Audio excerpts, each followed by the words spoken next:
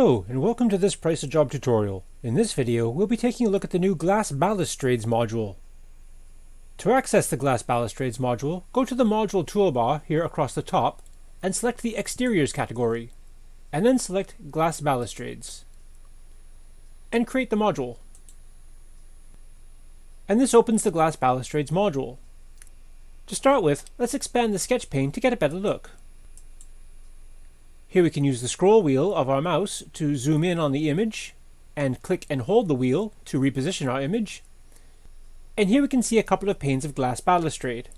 Here at the top of the main stage, we have options to view the sketch in either plan view, which shows a top-down view of our balustrades, or a section view, which allows us to see the balustrades from the front.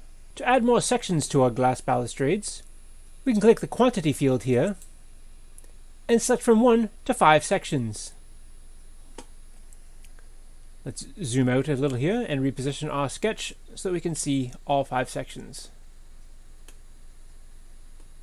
And here we can see that Price a Job has automatically oriented our sections in the direction of right, up, left, and down. And to see how these are arranged, we can click the plan view and reposition our sketch to see how these have been arranged. Let's reduce our quantity to 3 to make this more manageable. And rather than have our third section turn left, let's have it continue to the right. So we'll change the orientation to the right. Now let's go back to section view so that we can see these from the front. And we'll reposition our sketch and zoom in a little. Now for section 1, let's set our length at 2,500 millimeters. And we can input that value manually, or we can use the slider. For section 2, let's change this to 6,000 millimeters. And to get a precise number, we'll just input the value manually.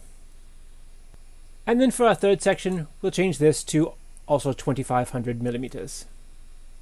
There, now let's take a look at our plan view. And reposition. There, and now we can see the layout plan of our glass balustrades. Let's go back to section view so that we can see the sections. And we notice here that as we adjusted the length of each section, Price a Job automatically calculated the number of panes of glass and posts that would be required.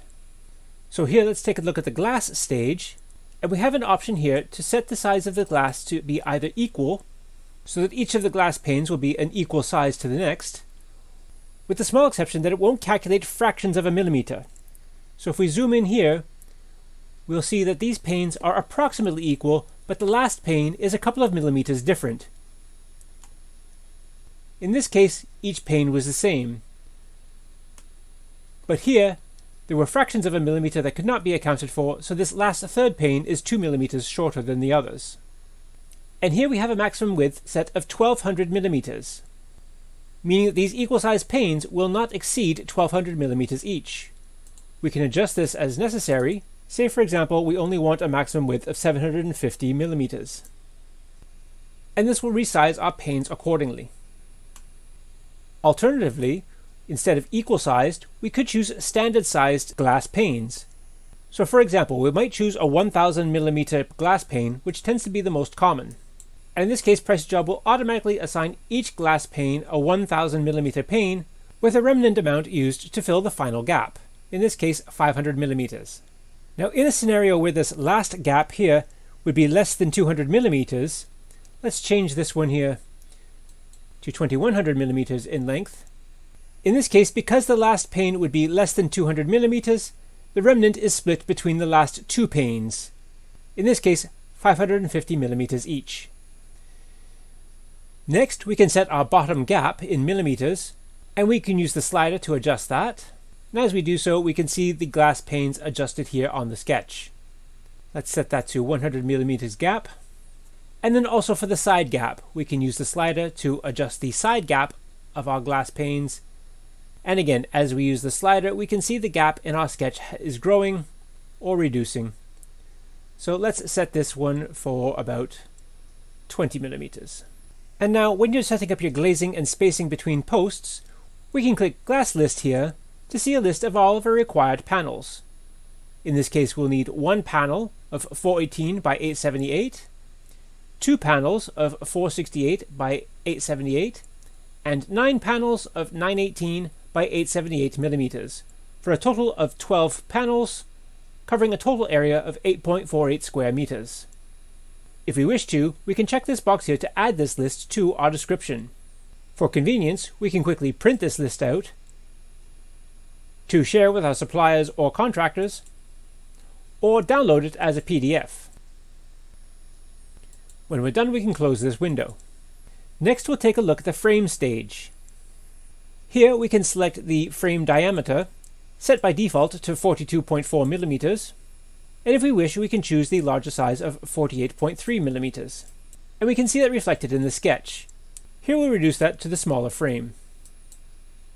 And then here we can choose the stainless steel grade. By default, 304 stainless is selected, but we can choose 316 stainless, which is recommended for marine environments close to the sea. And then we can select our section ends, both the start end and finish end. If we look here on our sketch pane, we can see where the section starts. Currently we have a scroll end selected. And then down at the end of section 3, this would be the finish, where we also have a scroll end selected. So to change the start end, we can select the drop-down menu here and choose from a scroll end, or a raised cap, or a flat cap, or a wall flange, which allows us to be connected to the wall, a domed cap to provide a rounded end, or no cap at all. In this case, we'll stick with the scroll end. And then we have the same list of options here for the finish end. On this side, perhaps we'll have a wall flange. Next, we can set our start offset, currently set to 50 millimeters. We can use the slider to adjust that, and this either extends or retracts our start end. So we'll turn that right down to 0. And then for our finish offset, the same thing. We can use the slider here to extend our wall flange. Let's extend that to 100. And next, for the balustrade, we can select the drop-down menu here to select the glass type. Here we have options for clear float toughened glass, satinized toughened glass, gray float toughened glass, green float toughened glass, bronze float toughened glass panels. Or if you'll be using a custom glass, you can edit the pack here to add your own materials to the Price of Job library. In this case, we'll just stick with the clear float toughened glass. And if you'd like to add a stage, you can just click the Add Stage button here, and either create your new stage, or select one from the Price of Job library. For example, we might select accessories. And once we've done all of our setups, we can minimize our sketch pane here. And we can see that Price of Job has created a nicely written description of our balustrade project here, supply and install frame glass balustrades, with our glass panel list copied from our glass list, as well as a list of any accessories that we add from our new stage that we added. Here below, we have a complete breakdown of the estimate of all materials, labor, and other costs, and we can see the labor required to install each meter of handrail, each post, and each pane of glass. If we prefer to see these labor estimates in hourly estimates, we can go to the global filters here in the top left and select that, and check the box here for labor in hours. And here we can see the labor in hours for the handrails is 10, 17 hours for the posts, and 15 for the glass. And because we've checked this in our global filters, this will affect all other modules that we build after this. If we prefer to see the labor represented in piecework, we can deselect that, and the labor estimates revert back to units. If we just need to take a quick look to see how long this would be in hourly, we can choose the unit and change that from meters to hours, and that shows us that this will be 10 hours to complete this labor. Another handy feature here within the global filters options is the show prices checkbox. If you're preparing this quote in front of the customer and you prefer not to show your pricing as you build the design, you can deselect this box, and this will conceal the total costs here in the bottom left. If you prefer to leave that showing as you build out the estimates, you can check the box for show prices to see the total change as you build the project. We also have module filters here, which will affect only this current module as opposed to all modules for this project. So we can select the filter here, and here we can filter out any materials, labor, plant and tool, or other costs. So for example, if the customer will be providing the materials, we can deselect materials here, and all the material costs will be removed from our estimate. Let's keep that selected for now though, so that it's included in our estimate. Up at the top here, we can rename our module just by typing in the field, or we can also do that over here in the left-hand sidebar by selecting the three dots and clicking Rename Module. So let's rename this one Balcony Balustrade and save. And that's retitled here in the left-hand side pane as well as here in our main stage. If we select the three dots for the main glass balustrades module, we also have an option here for Edit. And here we can see that the glass balustrades have been automatically assigned to a Finishes folder. We can move that as opposed to the Finishes folder, instead to the Renovation folder. And then close this window. Now if we have other glass balustrades to create, we can click the three dots here to duplicate this module. And let's do that twice. And then for this module here, we'll rename this one the Rear Balcony Balustrade. And then we can just make the adjustments to this module here to suit our new measurements. So we'll remove the third section and we'll just make this 3000 millimeters in length. And perhaps this third module is not needed after all, so we can click the three dots here and delete this module and confirm. Then when we're ready, we can go to the Reports tab here, and here we'll see a quote for our renovation glass balustrades. And we have options here to show the total pricing here at the bottom, or conceal that. And we can also show or hide the subtotal per folder. So in this case, we only have the single folder for renovation, but if we deselect this, it will hide the cost for that folder, which in this case would be redundant anyways, so we'll leave that deselected. And each of the stages also has a subtotal here, which we can show or hide by selecting the Stages checkbox here.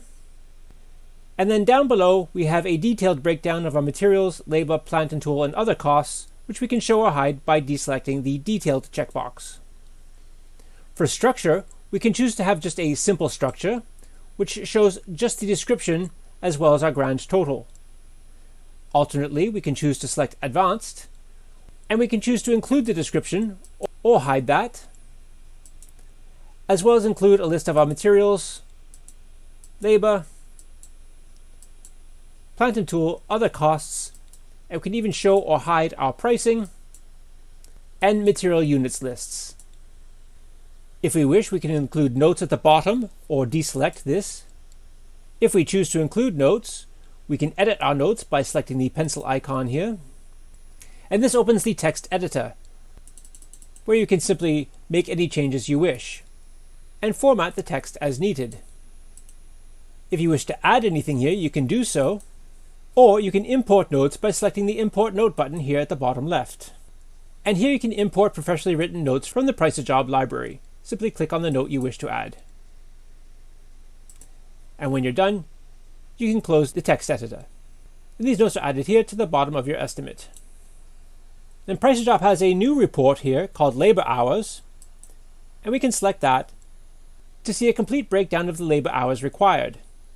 In this case, it will be 61.9 hours to hire a general builder, and it shows the breakdown to install the handrails, balustrade posts, and balustrade glass, for a total of 7.8 days of labor.